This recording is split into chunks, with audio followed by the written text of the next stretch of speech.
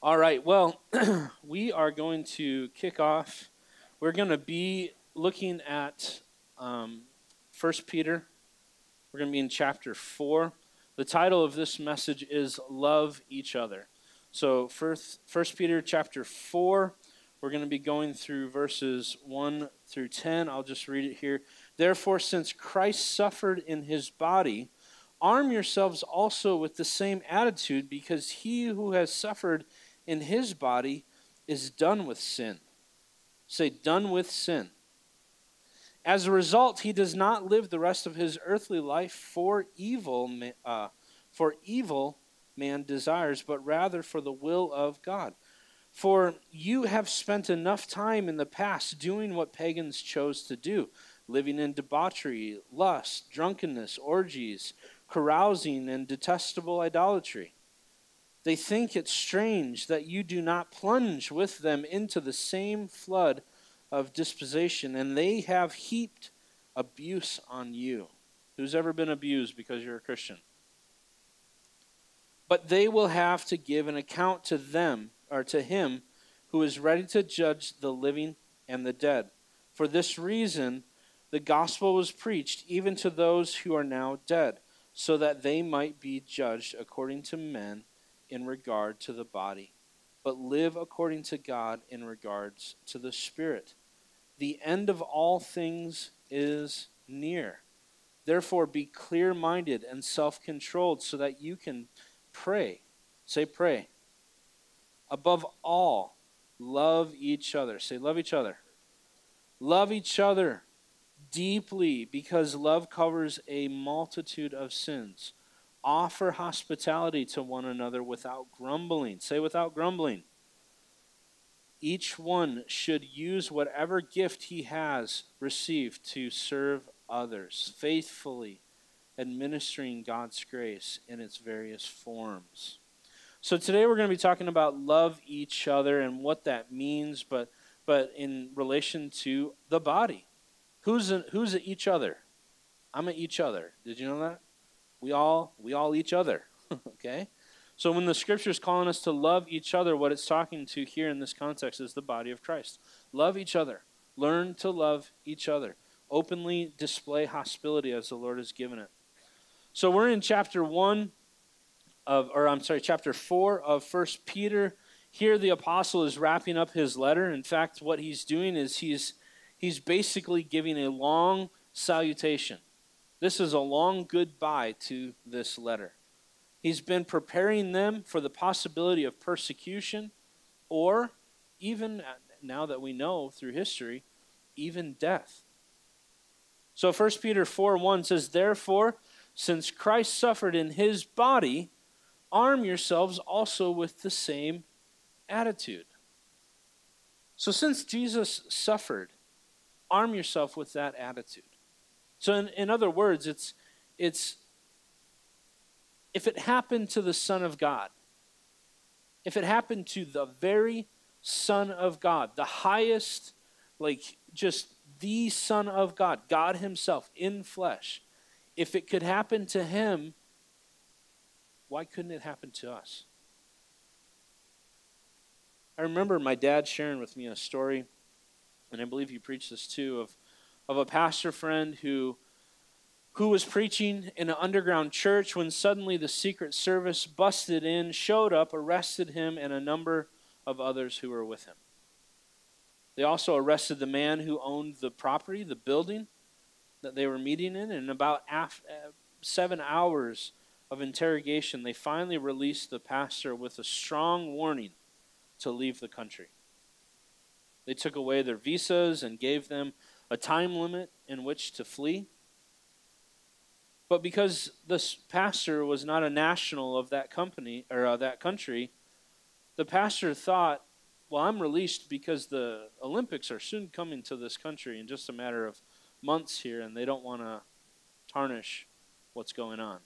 So they'll release me instead of what they would have done and have done historically to other Christians.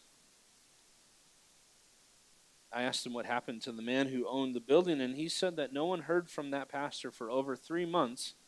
He just disappeared. Or as my 4-year-old daughter says, disappeared. He disappeared. Well, then he reappeared 3 months later, but in the meantime, both his home and his property, the building where they were meeting for that underground church, they were burned and totally destroyed. So that's not in America, right? That didn't happen in America. In this true story, that didn't happen in America. But even though things are not really getting any better for us here in America, we really don't relate to that kind of persecution, do we? I mean, no one of us can really say, well, I've had quite literally everything taken from me because I believe in Jesus. We still have hope in our nation, don't we? Nevertheless, how should we look at the future? Should we say, well, persecution happens in other countries, it's likely to happen here in America also, so I'm just going to cower in a corner somewhere, and I'm just going to hope that things get better? Or should we aggressively go after the kingdom of God? We all know the right answer to say, but have we confirmed the right answer in our heart? Now, I believe we have the same attitude as the local man in that true story had. Even though they knew it could cost them their lives, they continued to push forward with the gospel. Because what other hope do you ultimately have as a believer? What other hope is stronger than the hope of resurrecting with Christ? What else is there?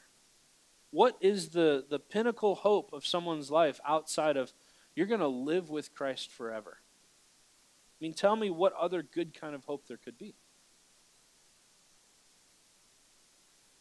These people in that country operated with this mindset that if they don't get people converted into Christ, their society is going to continue to deteriorate and deteriorate and deteriorate. Now, I don't want us, especially here in our city, but in our country, I don't want us to make the mistake of waiting until things get better before we start to seek the Lord for something. We shouldn't wait until things get better before we start to seek the Lord. We must arm ourselves with the same attitude Christ had when he went to the cross. So I want us to look back at this verse again, but let's look at the second half of it. I'll read the whole verse. Therefore, since Christ suffered in his body, arm yourselves also with the same attitude, because he who has suffered in his body is done with sin. Say, done with sin. So this verse can be looked at from a couple different perspectives. The perspective I'm going to come from is the idea that once we have determined to arm ourselves with the same attitude as Christ, our struggles with sin, say, disappeared. Our struggles with sin disappear when we arm ourselves with the attitude of Christ. So, obviously, if we die and we go to heaven, our struggles with sin is going to be over, right? But that doesn't address how we can live a victorious life here on earth today. What we can't do is we can't say, well, one day in heaven my struggles are going to be over, but right now I'm content with the struggle over sin. That's not a victorious life. That's not a victorious mindset. That's not living in the victory of Christ. To say, oh, I just got to put up with my sinfulness until I die. That sounds pretty bleak. And that sounds pretty anti-gospel. And if it's anti-gospel, it's anti-Christ. But the next verse here really brings this out. 1 Peter 4:2, as a result, he does not live the rest of his earthly life for evil human desires, but rather for the, say, will of God. So when we arm ourselves with the attitude of Christ and we're consumed with the will of God, we don't live sin. We live victory. As a result of arming ourselves with the attitude of Christ and dying to self, we do not need to live the rest of our earthly life giving in to carnal desires. We must keep the context of this book in mind, because Peter is writing to a group of Christians, a group of people who are suffering persecution and death. They are literally dying for the cause. They're being beat up. They're being mistreated. They're having property seized from them. Their business is being shut down. They're being overtaxed. Everything is being done to make their life miserable because they're believing in a resurrected Savior. Our human nature allows our flesh to dominate our thinking and actions whenever we suffer, don't it? I mean, when we suffer, what do we want to do? Oh, if only I could just get back at them. If only, our human nature riles up there. But in human thinking, and I think everybody in here is a human like I am, so hopefully we'll have some relatability on this.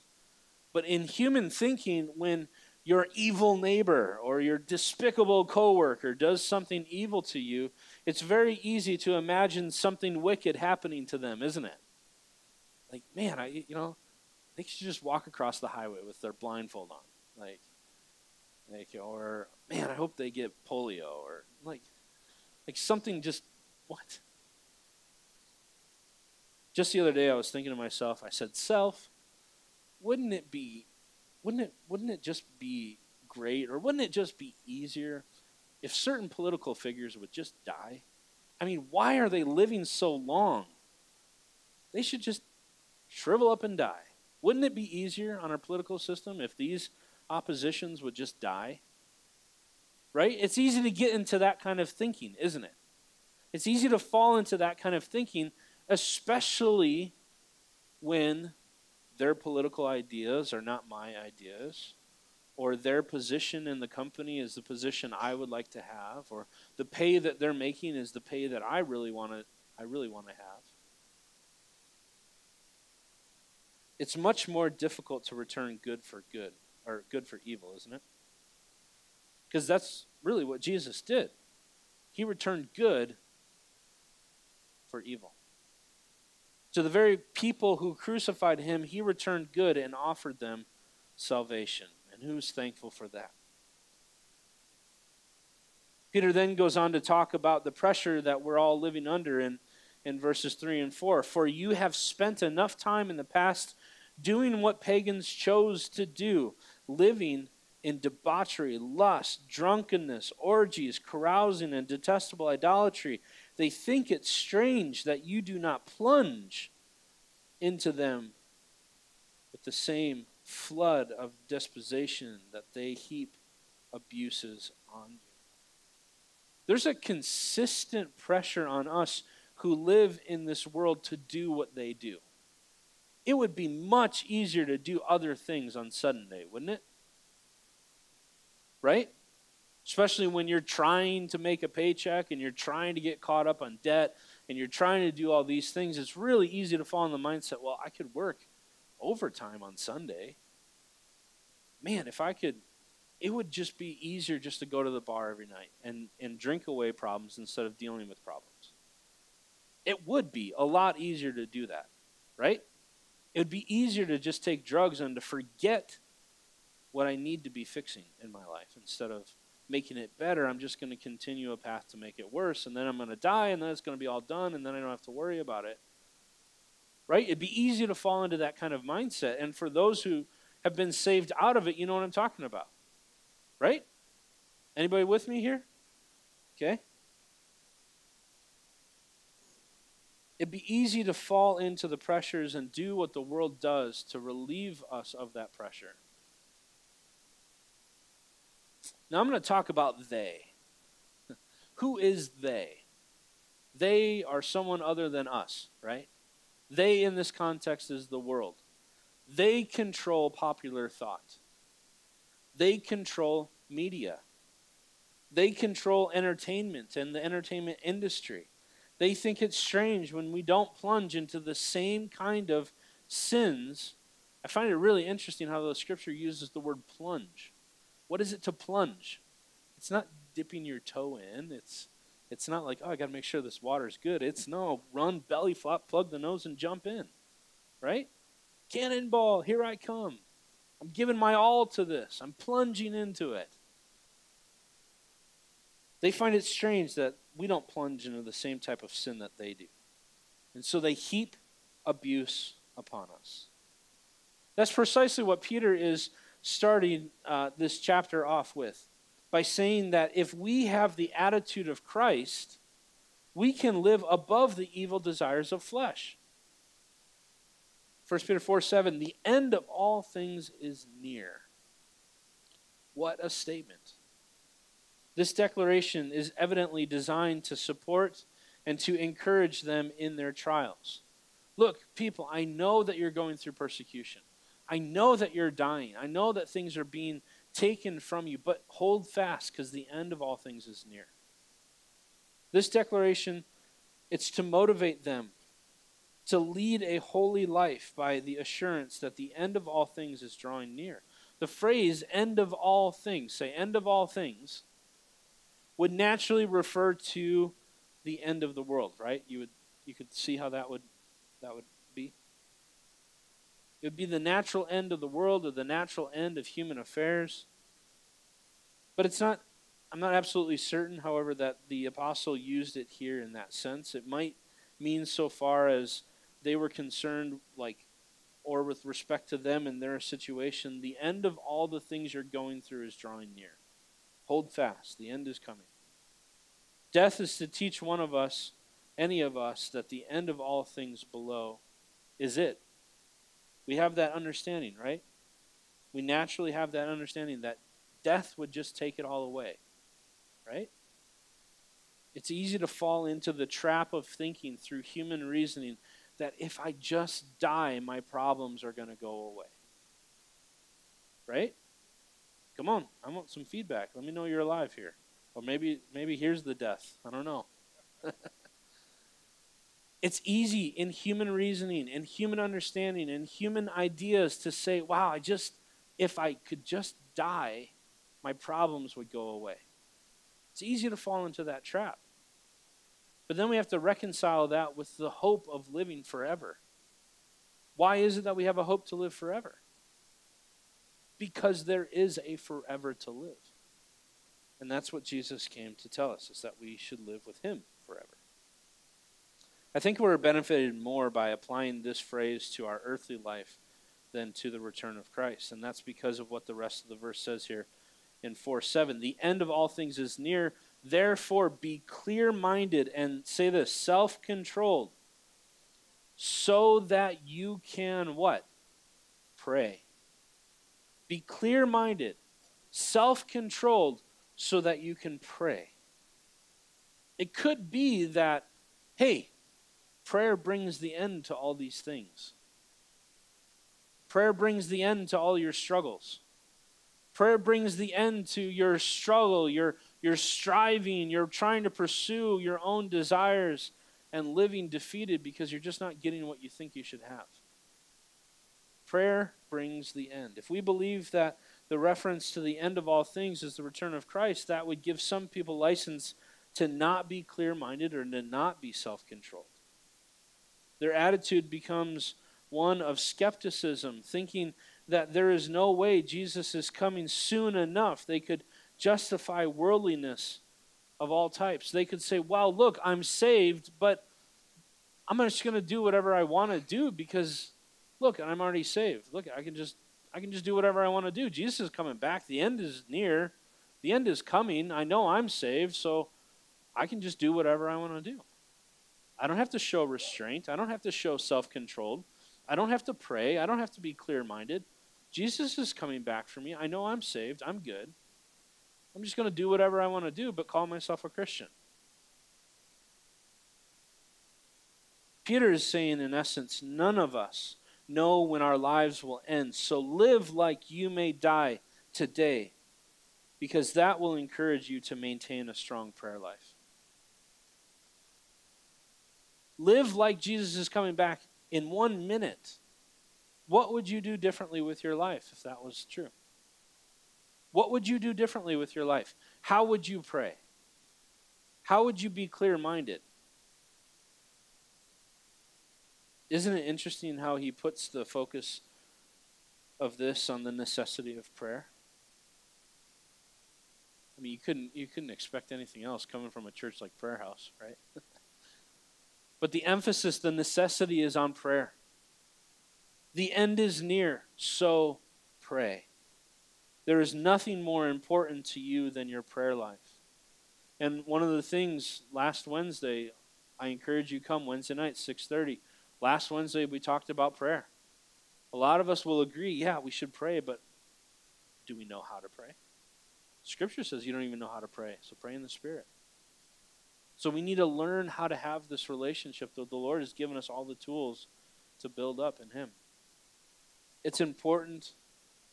Our prayer life is important. Who wants to stand? I want to ask you to raise your hands on this, but who wants to stand in front of Jesus never having spoke to Him before? I mean, think of it in that kind of a phrase or that kind of an idea, word picture. Who wants to stand in front of the King of Kings, the Lord Almighty, the one who we profess our love and our faith for and in? Who wants to stand in front of Him never having spoke to Him before? Or who wants to stand before Him never having heard His voice before? Or never having been obedient to Him? None. I don't know in any kind of a rational Christian mindset that any one of us would want to stand before the King of Kings and not know who He is. When we stand before the Lord, we are all going to want to have a sense of having accomplished much for Him, and the prayer life relates to our effectiveness. So 1 Peter 4:8, above all, love each other deeply. Say that with me. Love each other deeply. Because love covers 7 sins. Oh, no, multitude. I guess I read that wrong. I guess I read what I wanted to read. But that's what we do, isn't it? We read what we want to read. Oh, his sin is not acceptable. Oh, that unspoken sin that I'm the only other person that knows about, that's an acceptable sin. But I like them enough, I guess I'll still be their friend.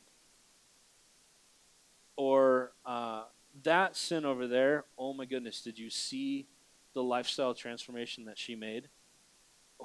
We can't forgive that. We can't. No. Love covers how many sins?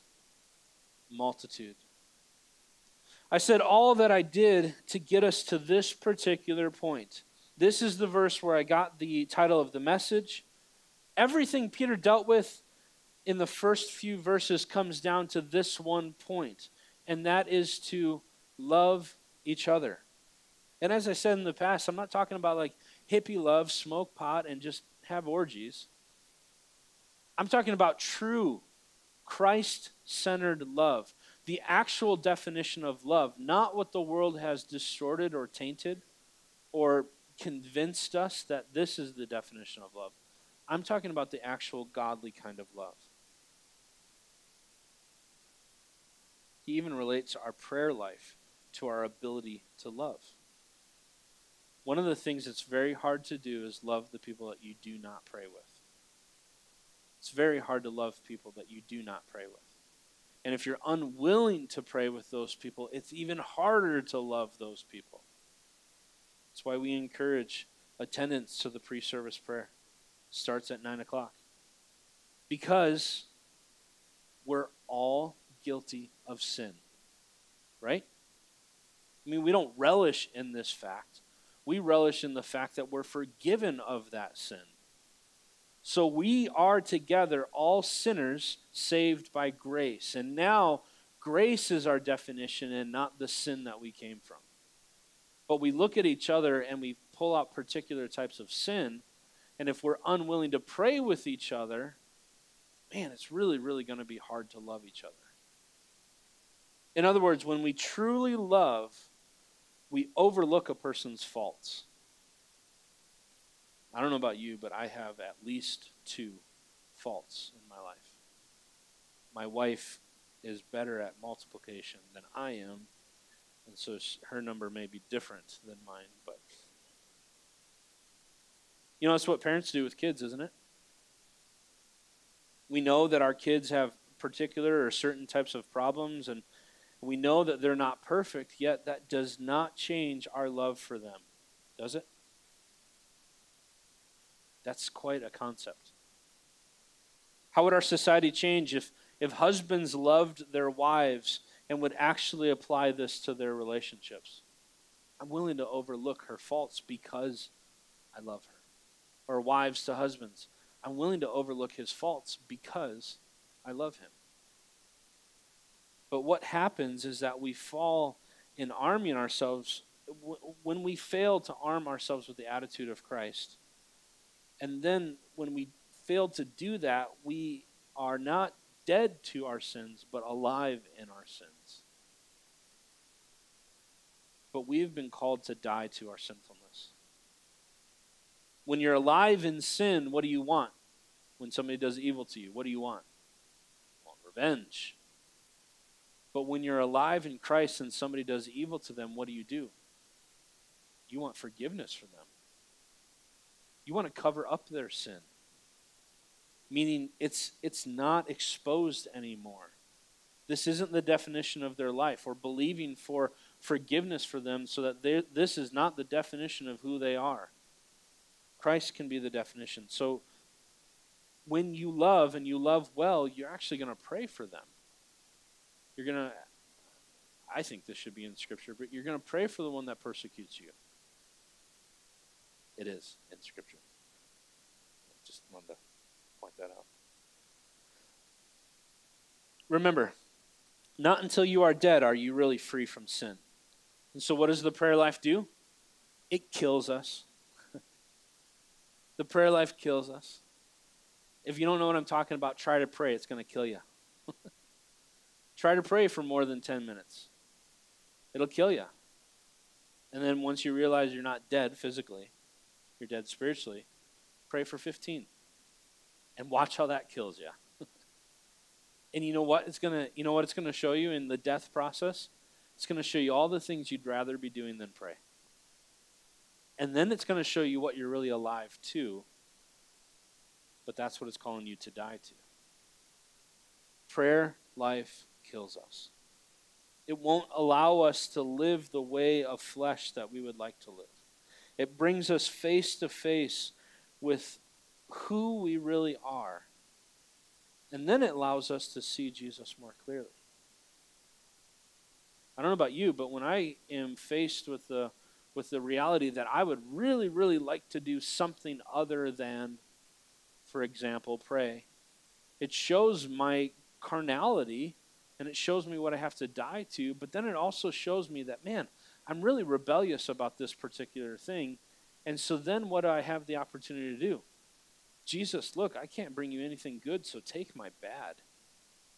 It gives me an opportunity then to press in deeper and seek the Lord more.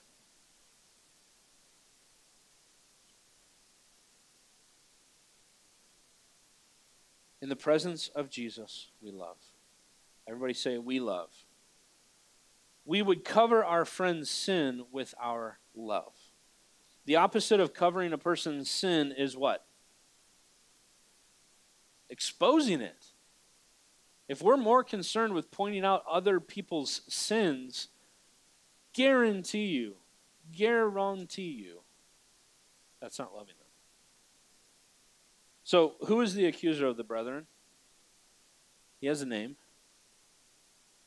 Diablo. Satan, right?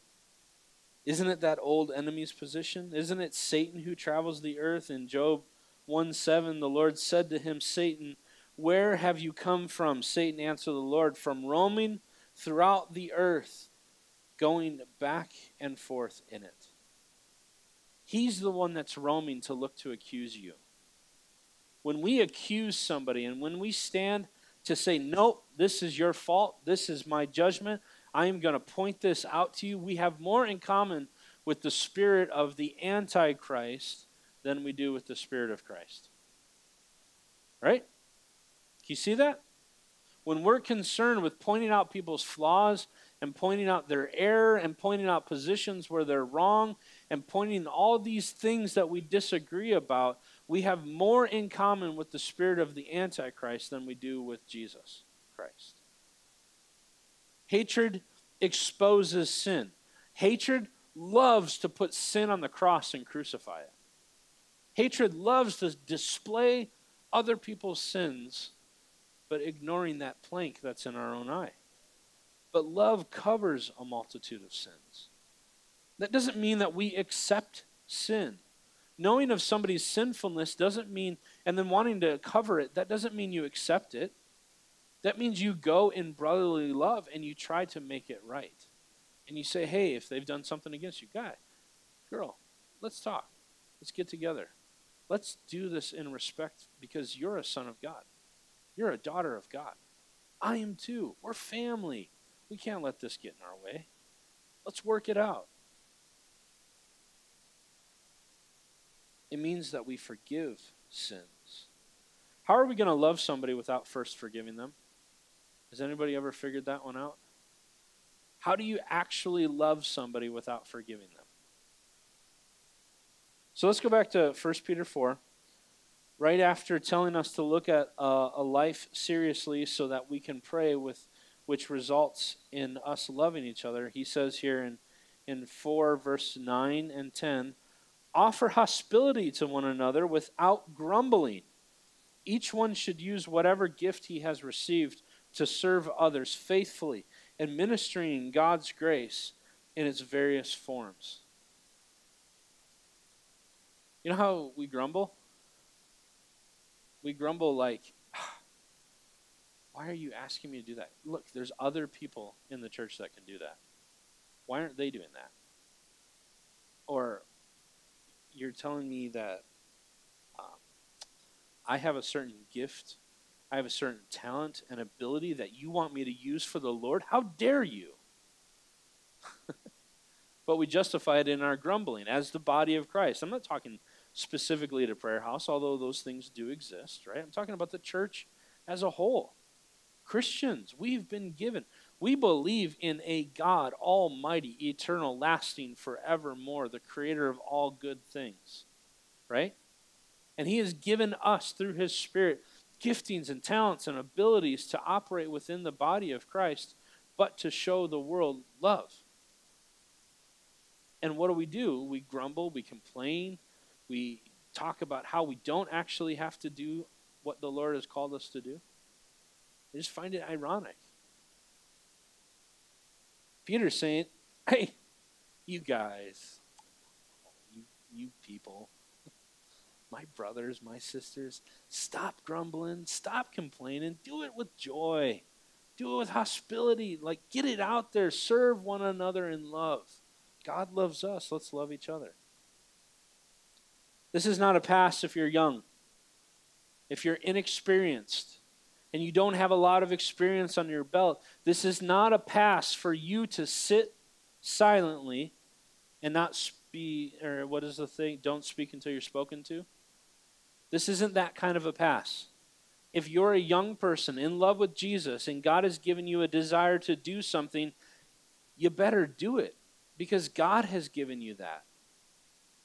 This is not a pass if you're an old person and you're retired.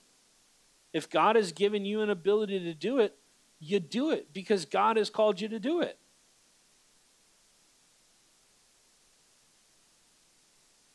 Believers in Jesus are called to be hospitable and to serve each other because we love each other.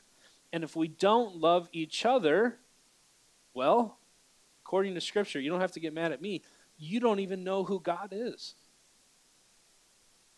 This means that the body have to use whatever gifts we have received from God to help those around us.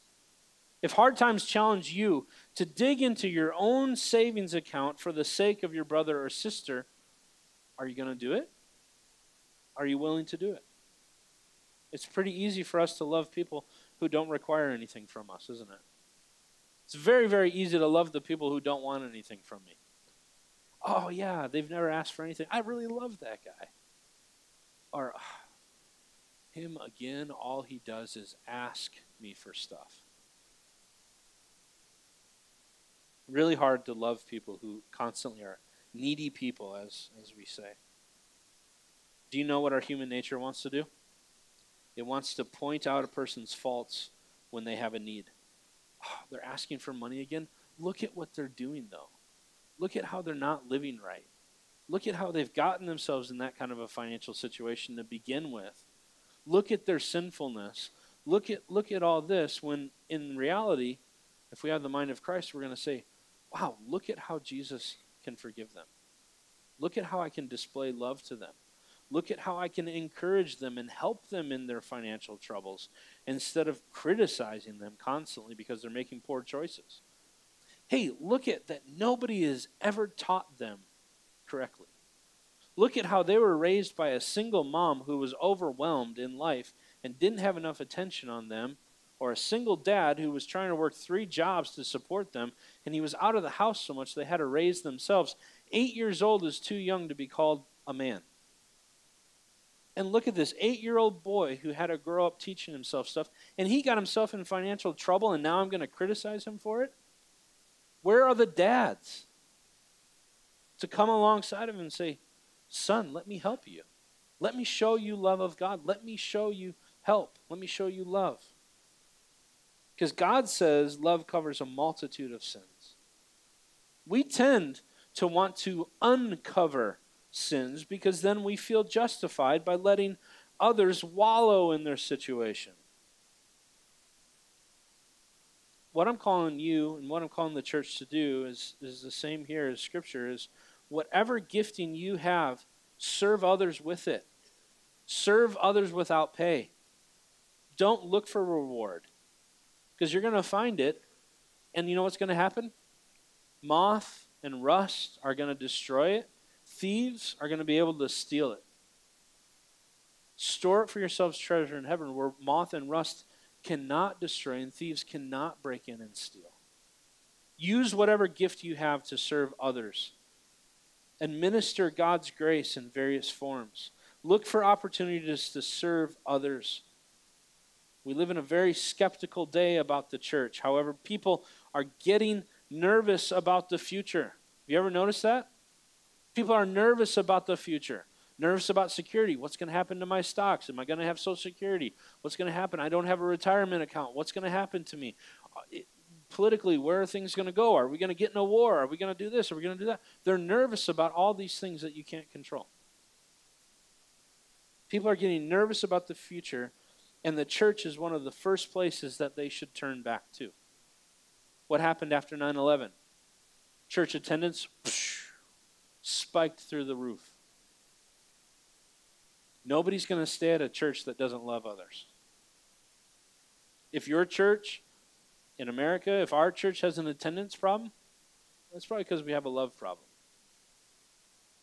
Can I say that? Will you receive it?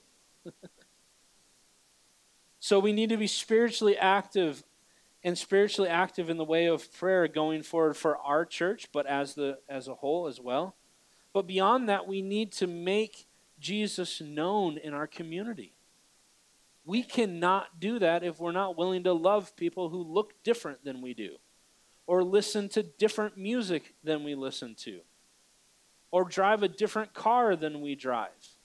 If those petty little things keep us from loving other people, God help us.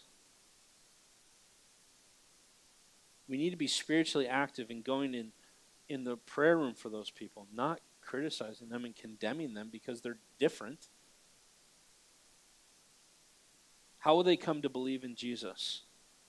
How will they know His truth if they cannot see our love? Today, you see before us, today is our communion. Today is Communion Sunday. This is where we remember and observe the ultimate expression of love. The title of today's message is Love Each Other. There's a perfect, this is a perfect fit for our communion service, which we're going to come into right now. If there is no unity within the body, there is no way, listen, there is no way that we can be effective in our community. John 13:35 says, "By this all men will know that you are my disciples if you love one another." You know, we've got a car show coming up. And for quite literally, this is the 7th year running the car show. And in terms of my interaction with it, it'll be the fourth car show. It is really on my heart. That's the whole reason behind it. That's the reason my dad started it too. Is the car show is designed to bring people from the world to the property, to the church. Not that salvation has to do with the property, but bring the people from the world to the people of God so that the people of God can express the love of God to people who do not know love. And you know what we get? Oh, I don't like car shows. Pastor, why are we doing a car show? Because there's people that need to be loved there. I'm not calling any one person out in particular. I'm calling out a spirit and a mindset that sets in to stubborn and rebellious people. That's what I'm calling out. Not you as a person. I'm calling out that spirit that would deceive and distort the very work of God. We're having a car show because there's people who need to know the love of Jesus. That's why. So maybe we won't have chairs and everybody has to walk. So you have to get out of our comfort zone and go walk. But hear my heart on it. Not necessarily the words that I'm saying. Hear my heart on it. Is we as a church, if we don't love one another, it's going to be quite impossible to love the community that we're called to love, right? And what is our call? To love. It's a pretty big issue with Jesus if he says, hey, others are going to know that you're mine by seeing that love that you have. If we cannot love each other as fellow believers, how can we claim to have the Spirit of Christ in us? I've asked Christian and Doug if you guys would come up first. These guys are two of the elders. We have 4 elders. These guys are 2 of them, and I've asked them to lead us in communion. Usually when we go into our time of sharing the Lord's table, we read from 1 Corinthians 11. We usually start in verse 23. We're going to go back to that in a moment here, but first I want to read to you what it says in verses 27 through 30.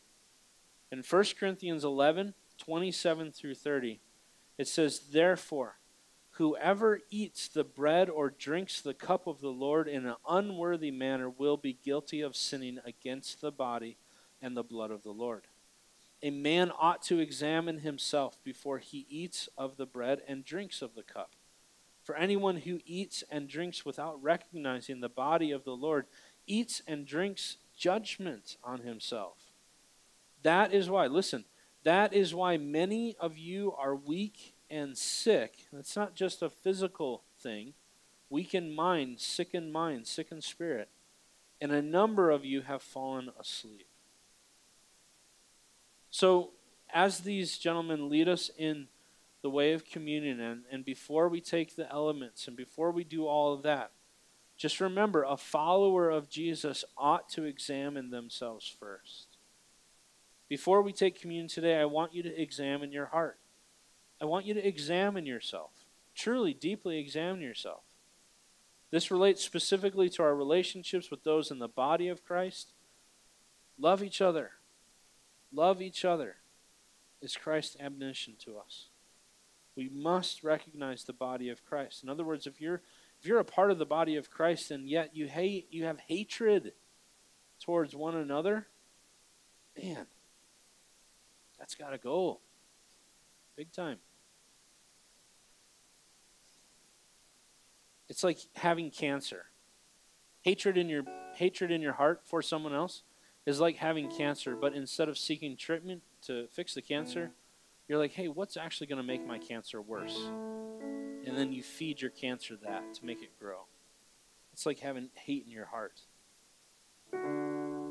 Jesus puts high priority on us because it is the primary way the world will know that we are his disciples if we have love for one another. So I'm going to turn it over to these guys as they lead us through. But really, I'm asking you now, set it in your heart. Really examine yourself. Truly, honestly do that. Be honest before the Lord. I'm not asking you to stand up and tell me how you hate one another. But confirm it in your heart how much of a wretch we're trying to resurrect. How much of the old man are we really trying to resurrect when we hate each other? And if you don't see it in those terms of saying hate, I really encourage you to think of it in that way. When you have aught with your brother and you won't go make it right with them, you're hating them. You're hating them. And that's not what Christ has done. Christ has come to love us and forgive us.